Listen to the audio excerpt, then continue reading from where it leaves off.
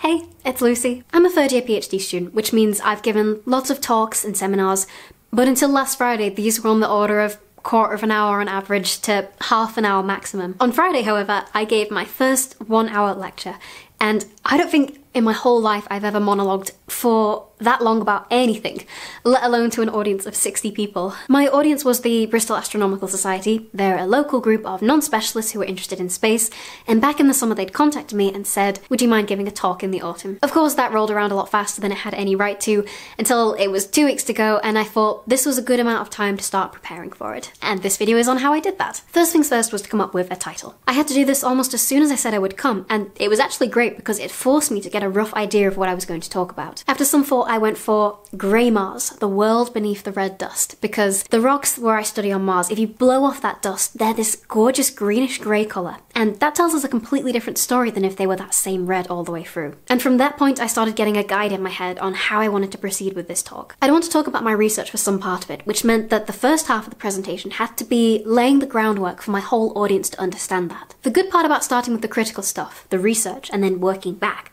was that I already had this nice repository of slides that I'd done in previous talks that I could splice into this one. So after 10 minutes work, I already had a skeleton of a presentation, and that was really reassuring. Now, going back to my plan, I made a list of everything I needed to talk about before I could delve into that heavy research. With that rough plan in place, then I went back to my skeleton presentation and I could start to fill in the gaps. I could say, what do I want to say here, and how can I best say that? The title slide is as good a place to start with as any. Some people might rather wait till the end to do the slide, but I really like to see it already done, already professional and informative, as a kind of vision for what I want the rest of my presentation to be. I try not to make this slide look too cluttered. You want it to be intriguing and well laid out, because this is kind of the teaser trailer for your whole presentation. It's the one that's up there on the board while everyone's filing in. And now we can move to the main body of the slides. You've got your plan of attack, now go and execute it. What do you want to say in this slide? How can you best say it? And then get that idea down. Some general tips are, don't use too much text because this can be overwhelming. I personally try to avoid text where I can, unless I'm trying to convey some critical message. Another tip is choose a theme and stick to it. Consistency, it looks nice,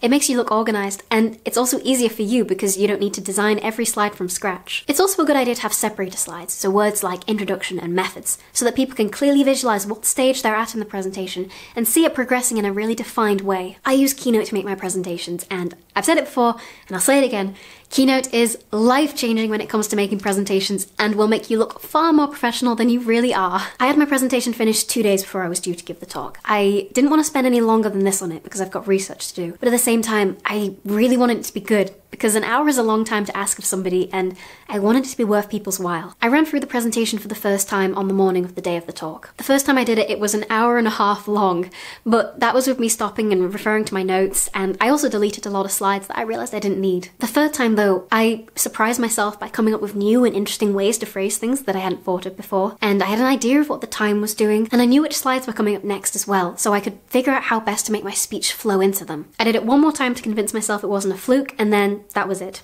If I'd done it anymore, I'd have just been torturing myself and it would have been taking up too much time. I let myself chill out as I travelled to Bristol, put some music on, didn't worry about it. My heart did start to go a little bit when friends of mine said they were coming, and I think about half an hour before I was due to give the talk, it occurred to me very unhelpfully that this was my first ever invited lecture. But I was fine once I started talking. I got into that same flow I had during practice. I remembered to keep an eye on the time. I remembered not to talk too fast. I was really pleased and proud.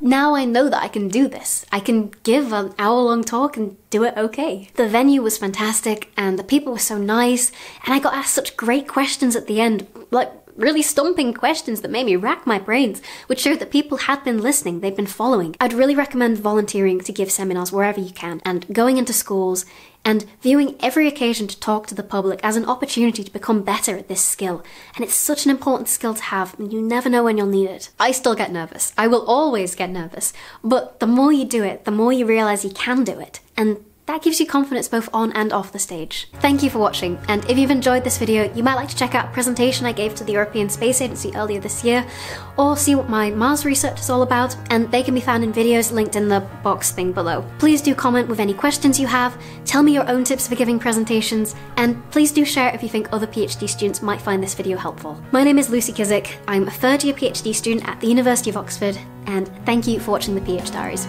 Take care until next time.